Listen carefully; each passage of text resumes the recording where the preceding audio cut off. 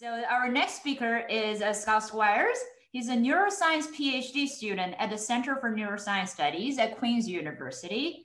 So Scott studies the basics and clinical neuroscience of rumination, which is defined as the mental state of repetitive cyclical thinking about causes and consequences of distressing feelings, unfavorable experience and stressors, and unachieved goals. So, Scott, I'm very excited about your talk. Please take it away. You are muted, I think. Okay, there we go. Thank you very much for the introduction. So today I'm going to be talking about mentation rate during resting state fMRI and trait depressive rumination. Is there a difference between depressed and never depressed individuals? Before I get into that, I just wanted to use this opportunity to plug this research network that I'm a trainee for, which is the Canadian Biomarker Integration Network for Depression.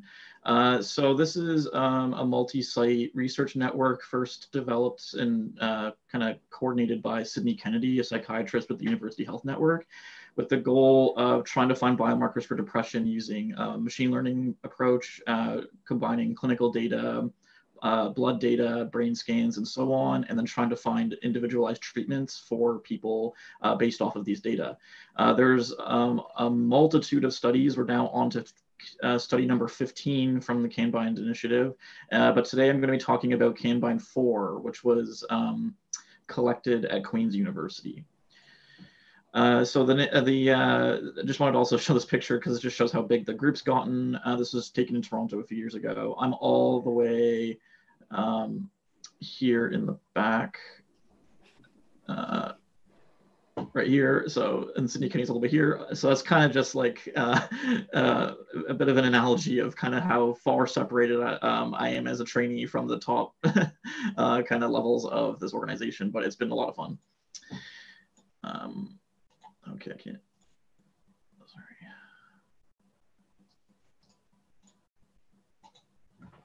There we go. Okay. So major depressive disorder is characterized by depressed mood, anhedonia, weight loss or weight gain, insomnia or hypersomnia, psychomotor agitation or psychomotor retardation, fatigue, feelings of worthlessness or excessive inappropriate guilt, concentration difficulties or indecisiveness, and then recurrent thoughts of death, suicide, or suicide attempts.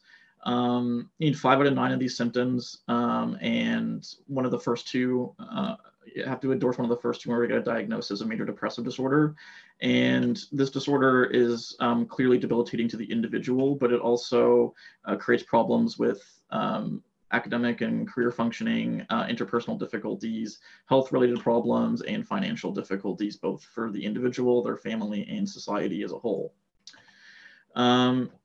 What I'm interested in studying, as was mentioned in the introduction, is cognitive rumination, or specifically in this case, depressive rumination, which is a mode of responding to distress that involves repetitively and passively focusing on symptoms of distress and on the possible causes and consequences of these symptoms. And the idea here is that by constantly dwelling and cyclically thinking about negative experiences, it increases negative affect, reduces motivation to complete instrumental tasks, it impairs problem solving and creates friction in social relationships. And these factors all combine together to increase the risk for depression. Depressive rumination as defined by the response styles theory is commonly measured with the ruminative responses scale of the Response Styles Questionnaire. This was originally developed in 1991 as a 22-item version, but the instructions are still the same today. So it's a 1 to 4 Likert scale, and basically participants are asked to respond to a bunch of general statements related that covers how they respond to whenever they feel down, sad, or depressed. And this measure was first made to kind of show the people's responses to the negative feelings of experiencing a very devastating earthquake in the San Francisco area in the late 80s.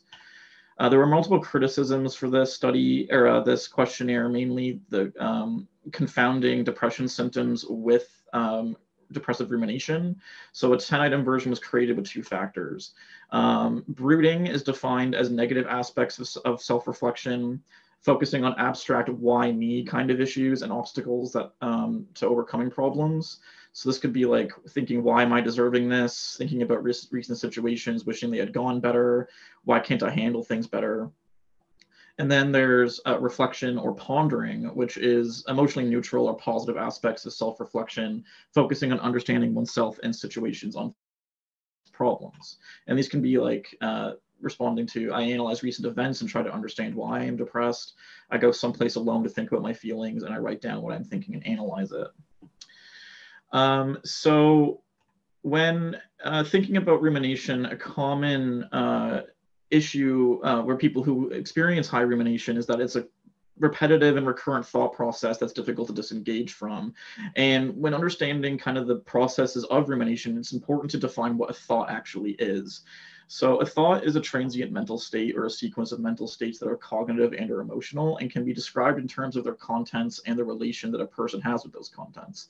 So these can be everything from perceptions, beliefs, fears, imaginings, memories, and so on.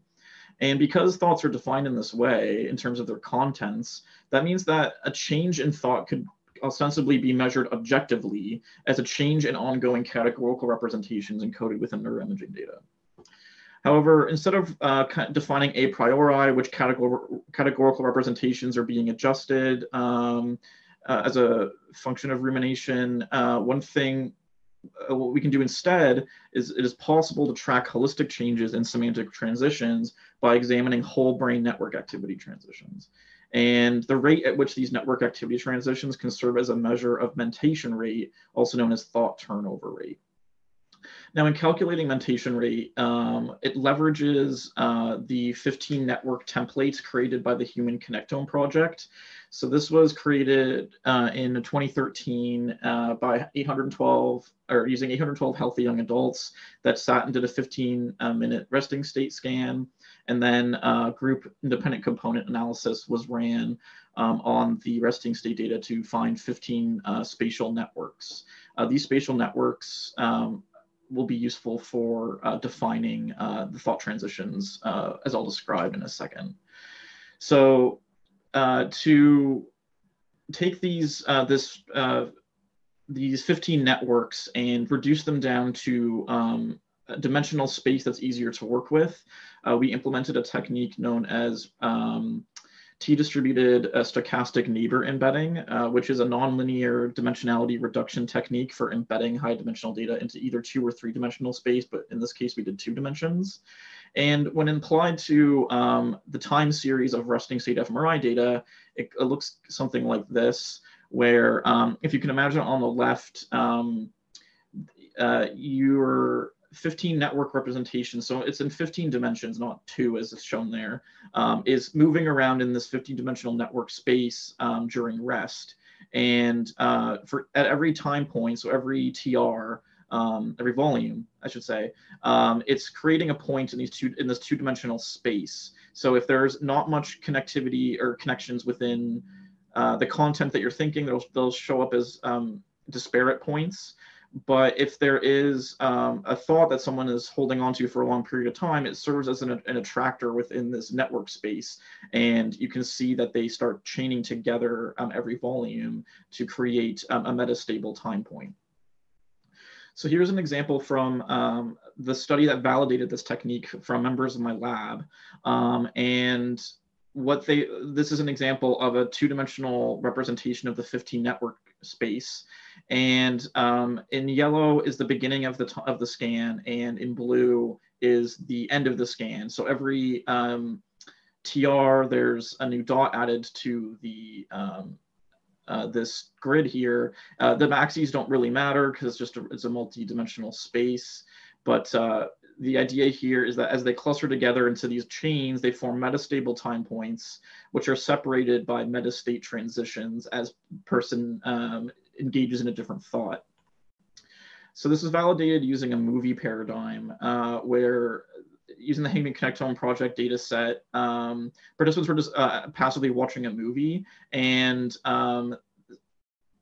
from time point to time point, step distance vectors were calculated, and essentially in this two-dimensional space, rapid changes in the step distance vector shows up as a spike, and it happens to salient things in this movie paradigm. So whenever there was a scene change, or there was an event that happened within the scene, or there was a camera cut, or something new was added to the information, or there was something visually changing, this could be decoded from this two-dimensional network space. So using this technique, I was interested in figuring out, is trait rumination, both brooding and reflection, predictive of mentation rate at rest? And does this depend on whether the individual is depressed? So 88 depressed and 63 never depressed from the Canbind-4 study were used for this analysis, and the ruminative responses scale was used to measure rumination. Mentation rate was calculated as I was just describing. So it was a 10-minute resting state scan, and then using FSL's dual regression technique, those 15 networks from the Human Connectome project were regressed back onto the subject level data. And then TSNE was done to reduce the data. This was done 100 times, and the average was calculated for the mean step distance vectors.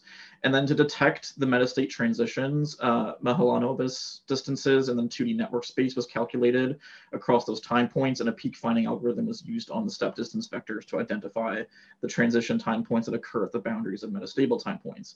0.06 prominence threshold was used to define the metastate transitions, and then vectors were inverted, and the peak width of 10 with 10 continuous levels that aren't in transition was defined as the metastable time points. These were then divided by the time series to get the mentation rate per minute. Multiple linear regression was done to basically look at brooding and reflection as predicting these mentation rates, controlling for age and sex.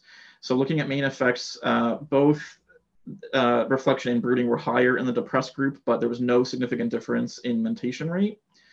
But looking at this in the multiple regression model, it was statistically significant, accounting for almost 11 or a bit more than 11% of the variance in the network transition rate.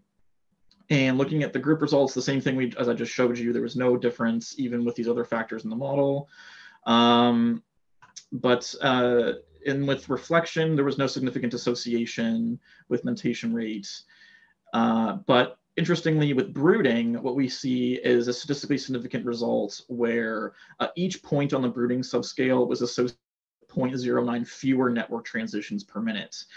So basically, the more that people self-reported brooding on average, the more at rest they were reducing, at rest they were having fewer thought transitions, essentially.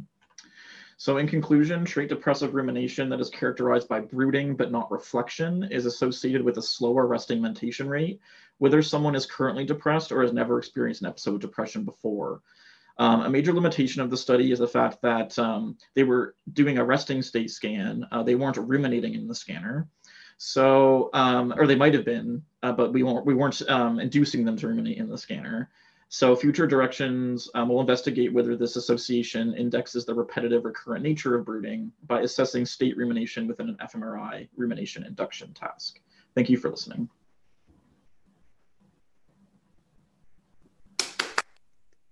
Thank you very much. This is a very interesting talk.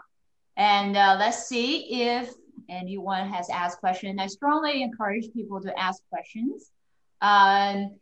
While we're waiting, I'm going to ask a little bit. This is very interesting to me because I also do nonlinear dimensionality reduction with the fMRI and beyond. So TSNE is a little bit, has some stochastic components in it. And I'm wondering if, as you're changing some of the,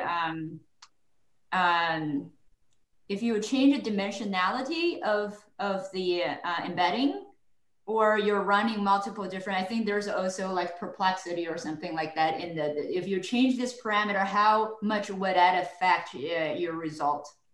Okay, so I didn't manipulate perplexity to see how it affected the results, because the previous study that I presented at the beginning that validated this technique on the fMRI time series, sorry, I should say they, the co-authors on this project, tested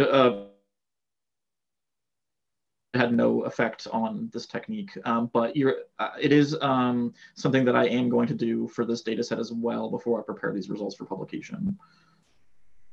Very nice. Let's see. Well, only I have the best questions. So I think we're about the time. I would love to talk to you guys individually about research. I'm very fascinated by your research, and thank you so much for giving the talks today. And thanks for the participation.